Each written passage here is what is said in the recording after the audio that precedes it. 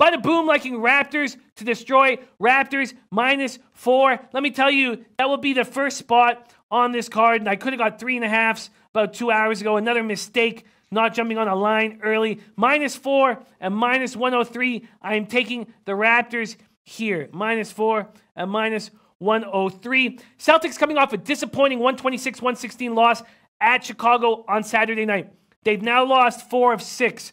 Marcus Smart said the game was embarrassing. Says each and every game becomes closer and closer to the end for us, and we haven't been playing to the best of our ability. It's frustrating because we know the potential that we have. Kyrie Irving says this Celtics team will be better in the postseason. He says everything's going to be fine. Says in the playoffs, when we can plan for a team, prepare for a team, I still don't see anybody beating us in 7 games. They've been playing without Aaron Baines, and they miss him.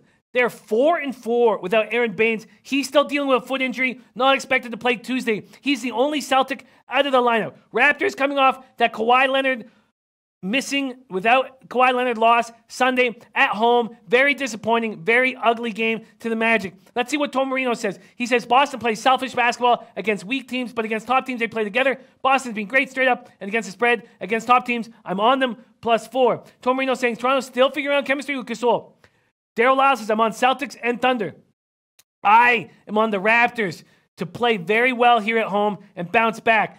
Kawhi Leonard averaging 31.7 points, 9.7 boards in 3 games against the Celtics this year. Raptors have beaten the Celtics 7 straight times at home. Last time they lost to the Celtics at home, April 4th, 2015, and it's not going to happen tonight. Yes, we're breaking in Gasol and Jeremy Lin. We signed Jody Meeks to a 10-day contract. We don't have Van Fleet in the lineup.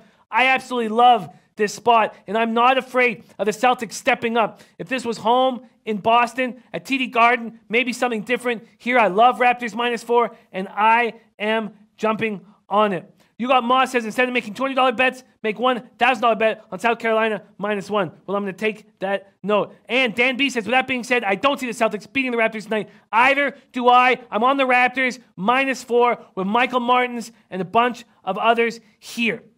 And Mally Mouse says, Boston ain't it right now. 4-4 without Baines in the last 8. We got a bounce-back spot for the Raptors at home. This game's going to be mayhem. It's going to be nationally televised.